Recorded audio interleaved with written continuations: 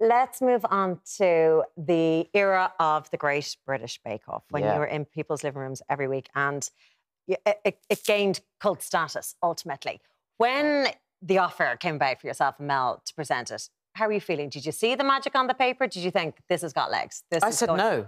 No, I literally turned it down. I mean, it's a sort of... I thank goodness I'm not in charge of my own career. I said, well, that's nonsense. That's never going to work. Turned it down. And then this wonderful woman called Janice, who was at the BBC at the time, said, are you sure it's not for you? Absolutely. So I turned it down twice.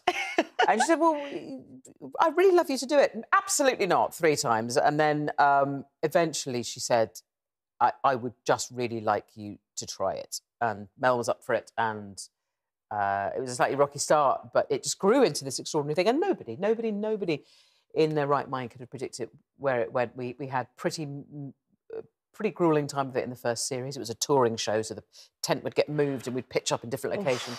No one really watched it. It was very unfavourably reviewed.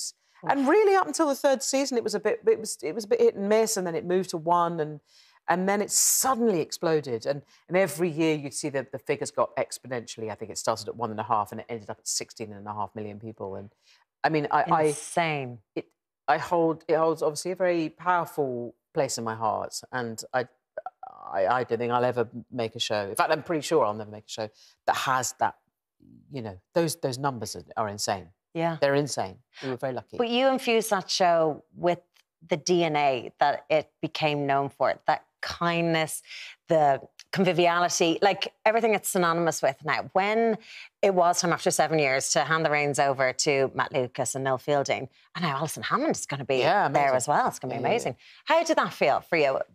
I mean, I think I've said before, you know, and I'd never lie. You know, I haven't watched it because it's too conflicting for me. You know, I know that they've kept a lot of the catchphrases that we had, and a lot of...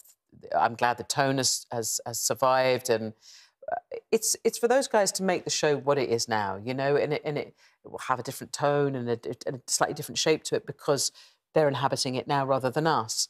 And genuinely, I think inevitably they're all doing a great job, but I don't want to see it because it's like, you know, we had a great time, and then we made the decision we did, and then when we left it, we really left it. You know, we really left it.